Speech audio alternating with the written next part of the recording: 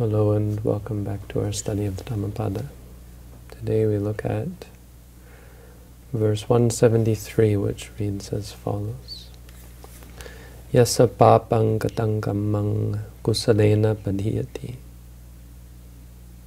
pidhiyati somang lokang bhabasiti abhamuto vachandima, which means whose evil deeds, whose karma, the evil deeds that they have done, is covered over by wholesomeness. Such a person lights up this world, illuminates this world, just like the moon coming out from behind a cloud. So it should sound very familiar.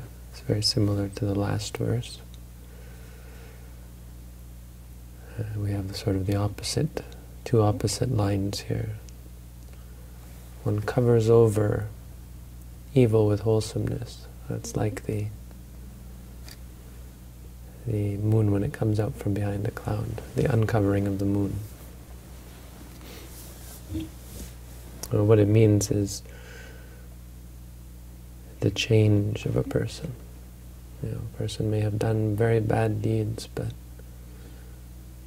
when they do good, it's the change. It's going from dark to light. Okay, so the story here, it's a very famous story. It's in reference to Angulimala. I'm sure many of you are familiar with the name Angulimala. It's a famous figure in Buddhism, in Buddhist culture. Angulimala killed many people. Some sources say 999 people. His goal was to kill 1,000, and his mother came to find him, and he was going to kill her. And then the Buddha intervened. But the story in the Majjhima Nikaya just says that the Buddha went to see him. He was going to kill all these people, or he was killing all these people, and he just wouldn't stop. And so the Buddha walked to see him and converted him, and he became a monk. It's the real story, is that such an evil, bloodthirsty serial killer, bandit, could change his ways. But this is this verse is actually not so much about the story. It's about the fact that he became enlightened. And when he became enlightened, he spoke verse 172, which is the verse we looked at last week. This is what it says: Yo pube pamajitva pachaso no pamajati. That's the famous, the more famous verse, I think. One who was negligent before, but is no longer negligent. Such a one lights up the world. But this 173 is more closely related to the Angulimala Sutta, as it refers to this shocking turn of events that Angulimala, such an evil person, could not just become a monk, which is remarkable in itself, but could actually become an arahant. And so the monks didn't have any idea that this was possible. They saw Angulimala ordained, and of course that was quite a remarkable thing. Even the king was shocked to hear that Angulimala had become a monk. People wouldn't believe that anything good would come of it. They would attack him when he went for alms, beating him, throwing rocks at him and sticks at him. So the monks saw all this, and it was remarkable, but no one ever thought that he'd become anywhere near enlightened, not after all the evil. So they asked, when he passed away, maybe he was killed, I don't know. I think the story says that he was beaten bloody, but he became enlightened and then passed away into... he became enlightened, and he got beaten up, and after being beaten up, he spoke some verses and passed away. So he may have been beaten so severely that he died. And the monks asked where he was reborn. They went to see the Buddha, and as was often their wont, they asked the Buddha, where was Angulimala reborn?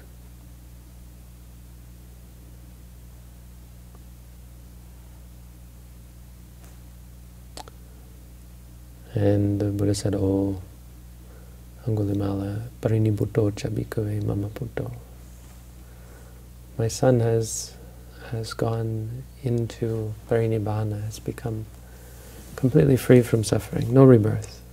He's become unbound to samsara, not having to be reborn again and again. And they said, having killed so many people, he could possibly become unbound. And they say yes. And the Buddha said yes. In the past, not even one, and this is an important part of the story, not even one good friend. He found not even one good friend. That's why he did so much evil. But after having gained a good friend, he became diligent. He lost his negligence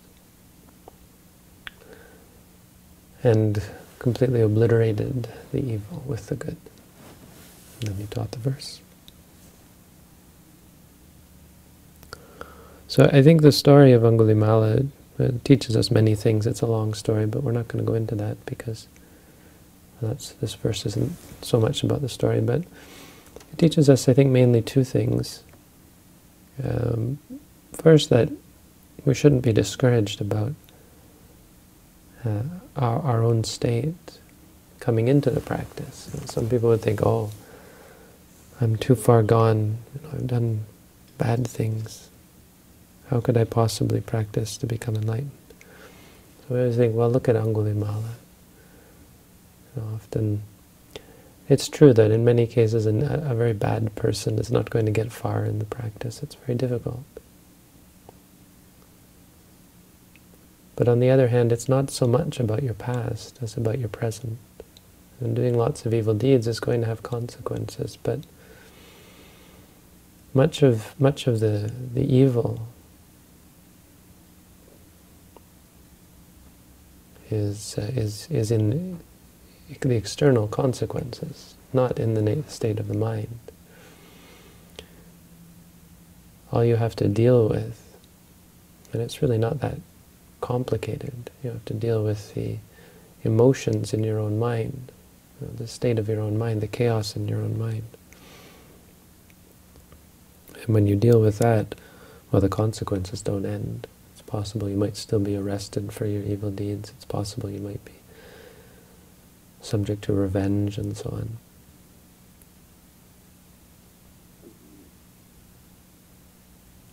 But maybe that's another thing that is another thing that it teaches us, is not to be so concerned about external consequences. We often mix the two, the external and the internal. We become discouraged by external consequences. I do all these good things and bad things still happen to me. And we're not so concerned about the external bad, we're not really concerned about happiness, because happiness doesn't lead to happiness. If your concern is always with happiness and freedom from suffering, you're never really going to be free from suffering, because such a state, such concerns don't actually make you happy or free you from suffering. It's goodness, it's kusala. The Buddha uses the word here, kusalayana, kusala. Wholesomeness, goodness. We should always be concerned with goodness. Best be full of goodness,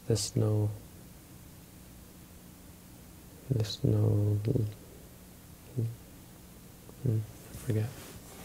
Best to be full of goodness.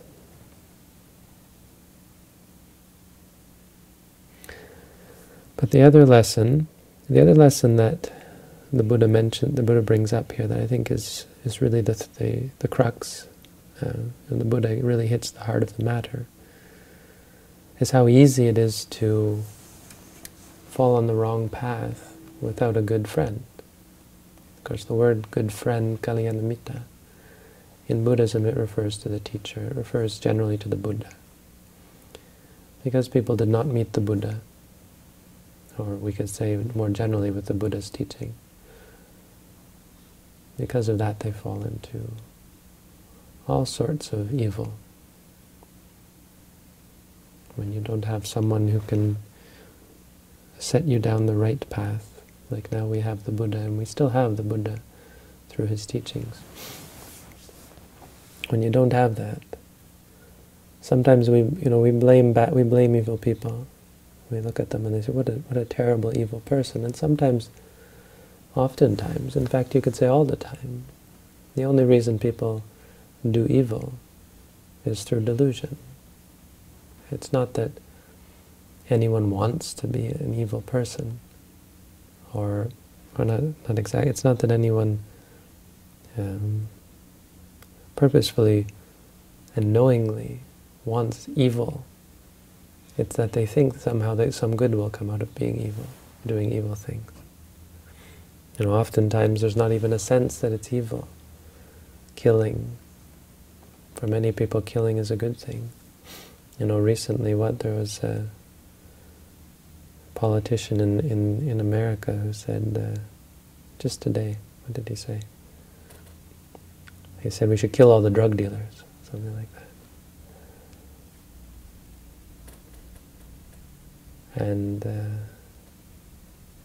for many people, I think that they resonate. That resonates with them. They say, yeah, kill bad people. Wanting to shoot others. As in America, a lot of people have guns and there are many people who don't really have a problem with. There was I talked to one vet, a veteran of the war, and he had a lot of mental issues, but someone asked him what he missed most about being a sergeant. He was a sergeant in some part of the armed forces, and he said, what do you miss most about it, having retired? And he said, being able to kill people. There's people that exist in the world. Now, the various varying degrees of delusion, but it's all delusion. The people who think that stealing is not wrong, or this story about Mark Zuckerberg, this head of Facebook. I don't know if I should mention names, but this guy, very famous guy, who said he decided to start killing. Very influential because of how famous he is. He decided to start killing his own animals. So he went and he killed a goat on his own. Because he thought that was better, that was the best thing to do if you're going to eat the meat. Like, he couldn't have just become a vegetarian, right? It's like, if you feel that strongly about it, why is it better somehow to kill it yourself?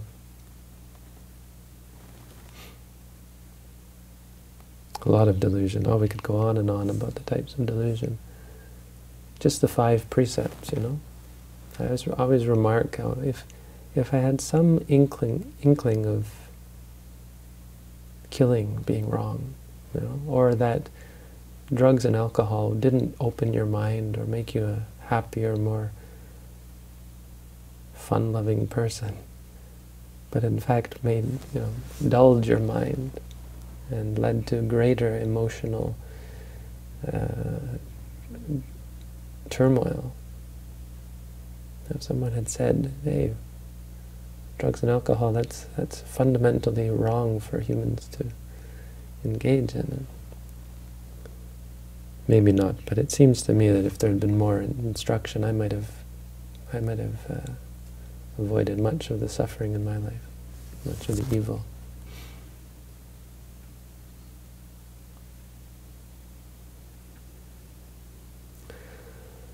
As for what the verse teaches us, it has a bit of a different lesson.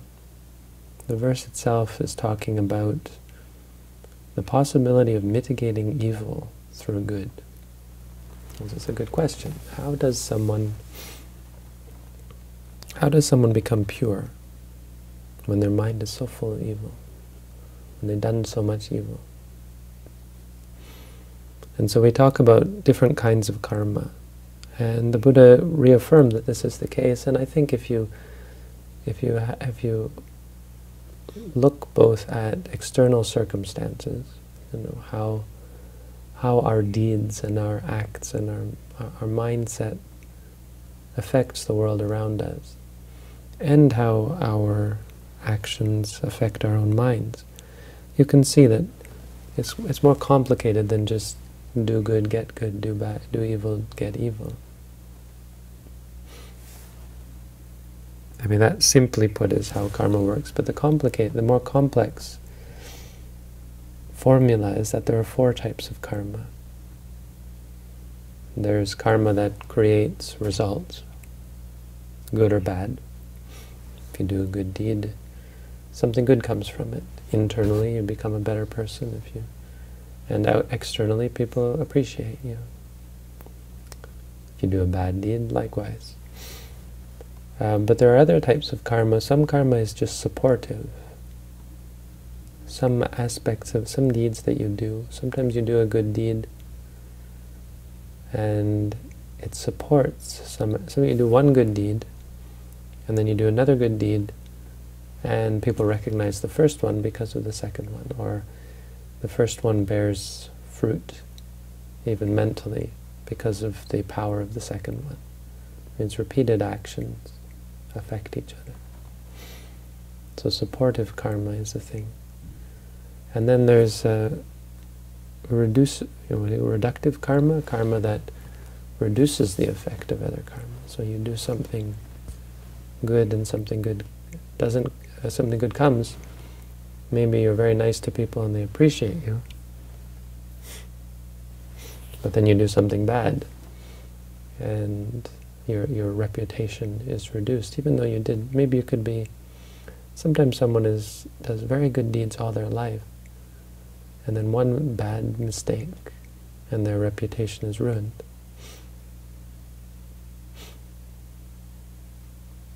And the fourth is nullifying karma, karma that destroys other karma. And that's what he's talking about here. That, especially internally, there's so much you can do to change your mind, change the landscape of your mind. All these habits that we have, all these qualities that make up who we are. There's much we can do to change that. I mean, meditation is the prime example. It's quite shocking for people who are familiar with, for friends, for relatives, of someone who goes to do a meditation course. Because when they come back, they can be quite a changed individual. And many things about them are different, and it can be quite shocking. And all those years of building up habits have suddenly been erased or reduced, usually not erased, but some bad habits erased. But throughout the meditation course, this is a big part of what we're doing. It's a good explanation of the work that we do in meditation. We work on nullifying our bad habits. I mean, nullifying really, it's not about covering up, which is the word that they use the Buddha used in the verse. But it's about smothering them, really, extinguishing them, I guess, is the best way to explain it. Because simply by gaining the clarity of mind that was missing, you light up the world. This illuminating imagery of lighting up the world like the moon coming up from behind the clouds is apt, because you realize that all the evil that you did was just because of ignorance, that you were totally blind, that you didn't have a good reason for doing any of the bad things that you did, and simply didn't know any better. So you knew wrong. We're given all these wrong views by all sorts of sources. What our parents do, what our friends do, what our society tells us, what our religions tell us. Often religions have bad ideas about killing and stealing and so on. Well, usually not stealing, but many religions condone various forms of violence. And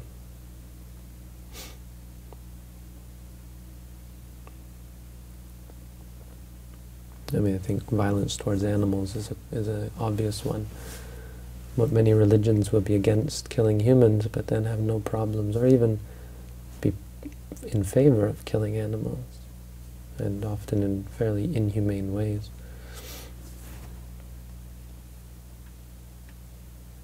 So many sources of wrong view. And many of us, I think, this resonates, this idea that if only I'd had a good friend. And we feel good now that we feel blessed now. We feel we found a refuge. Now that we found the good friend in the Buddha. So we can light up the world. So that's the Dhammapada for tonight. Thank you all for tuning in. Have a good night.